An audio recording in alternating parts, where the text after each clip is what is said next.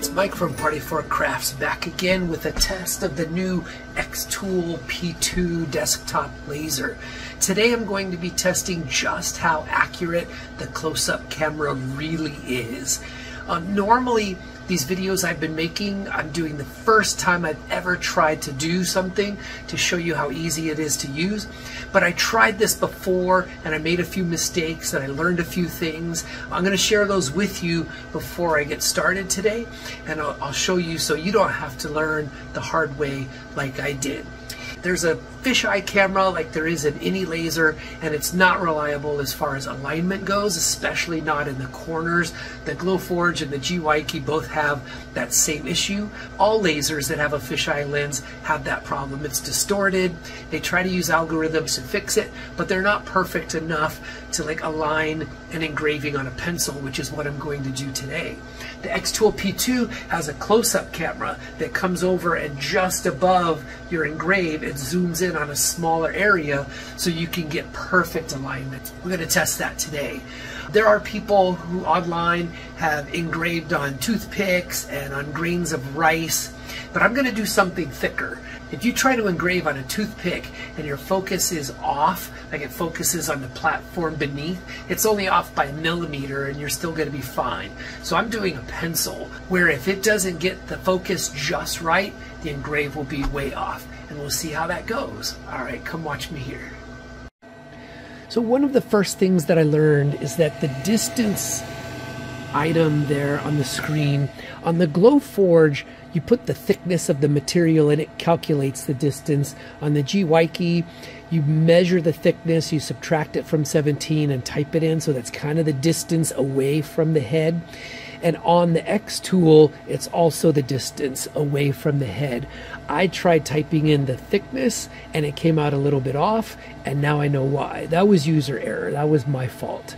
So here's what I have. I have some pencils in there. Use the close-up camera to get a close-up view, and I've aligned that perfectly on top of the pencil, and I'm going to engrave it and give it a shot.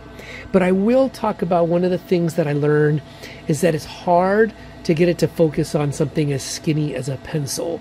And I'll show you right now. So if I do aimed measure and I click right on the pencil, I'm going to switch over to the laser in a second, and I want you to see where the red dot hits. The red dot missed the pencil, so it came up with a distance of 2.693. That's the distance to the bed, not the distance to the top of the pencil. So I learned that if I just click a little bit low, click down here, right around here instead, and I come over here, watch the red dot hit the pencil that time. It might have been a little too low, but 2.42 is about what I'm getting. Try it one more time, a little bit higher, like maybe right here. Switch over real quick so you can see. And there it is, that hit the pencil, and now we're getting a thickness of 2.396 inches. So I'm going to go ahead and start this and see how it does with that alignment. I'm going to double check by zooming in and make sure that it's still aligned well, and that still looks good right on the center part of that pencil. I just picked some random settings to engrave with. I'll switch that to engrave. I'll do a power of about 45%, a speed of about 150-ish. Trying to do this with one hand, it's hard, holding the button and scrolling at the same time. And 100 lines per centimeter, which is about 250 lines per inch. So that's pretty high, but it's okay. It's a small engrave. I'll hit start. At this point, there was an error that was my fault. For safety reasons, the xTool checks to make sure that the base plate is in before it starts. When you take the slats out, it expects not to see the base plate. With the slats out, you have to go into the settings and tell it not to look for the base plate, or it won't allow you to run your job because it sees a base plate there when it's not supposed to. So you can go into the settings and turn that feature off, and then it'll work fine. I didn't know that back then, so I figured out a different way to do it by putting a couple of the slats back in. All right, back to the video. I'm gonna try it on the slats this time. I didn't like it on the slats last time because it was difficult to get it to focus on the pencil when it was on the slats, but I think now I have a better idea of how to do that, clicking a little bit low, and we'll see how it goes now.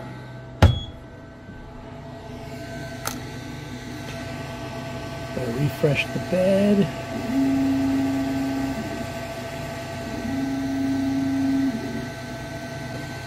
Move the close-up view so I can do another one. Get this close to where I want it first. Now I'll capture a close view.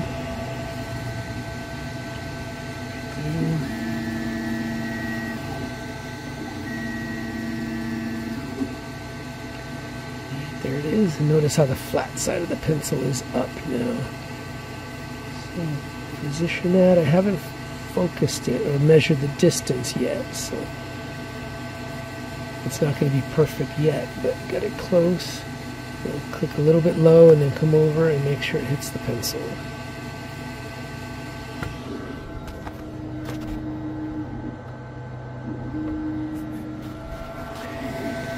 Look like maybe it hit the side of the pencil, so I'm going to try it one more time, a little bit lower.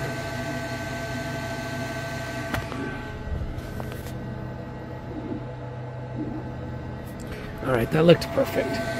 0.68 distance. Realign my text.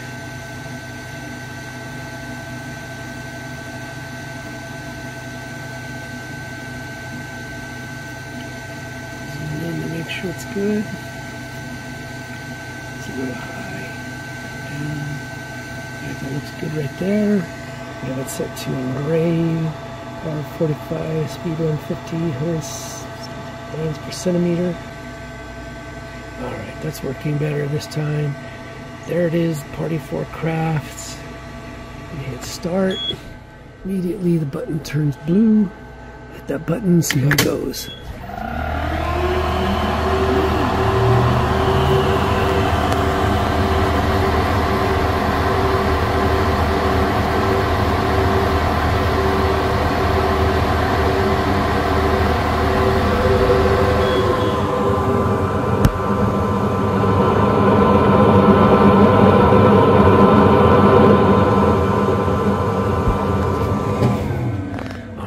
Stopped cooling down. I totally forgot to put the hose out the window, so it might get a little smoky in here.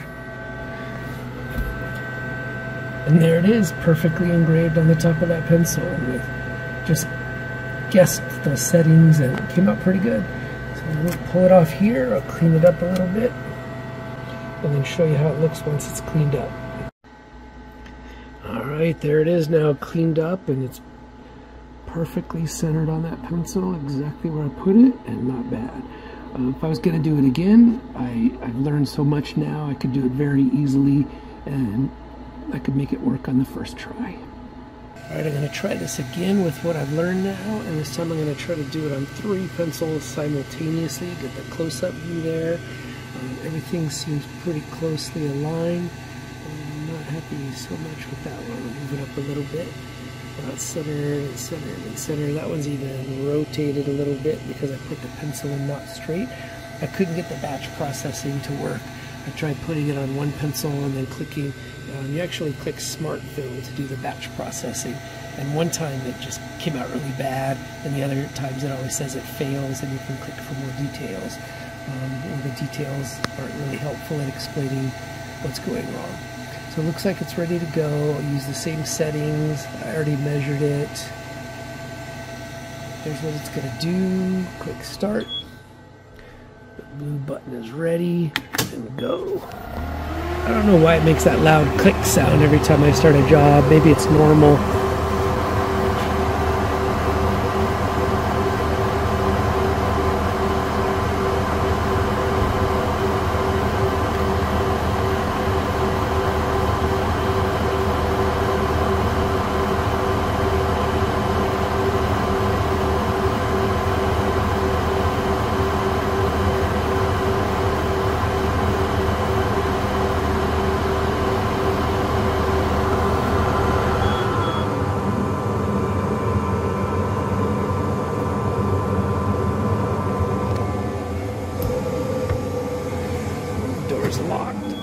until it's completely finished.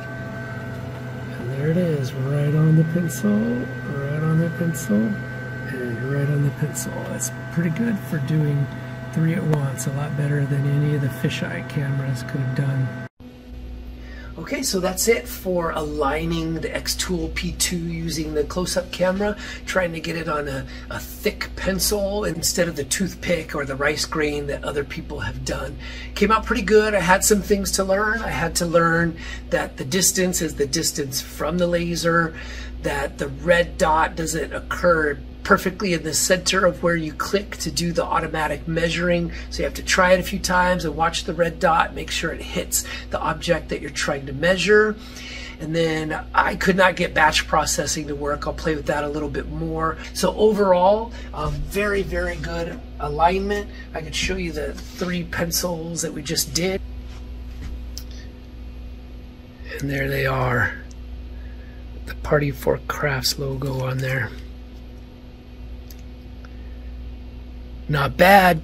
So I learned a lot. It'll get easier and easier as I go and get better and better as I go. This was literally the 2nd time I had ever tried to use the close-up camera. It's probably only the 4th time I've ever used a laser.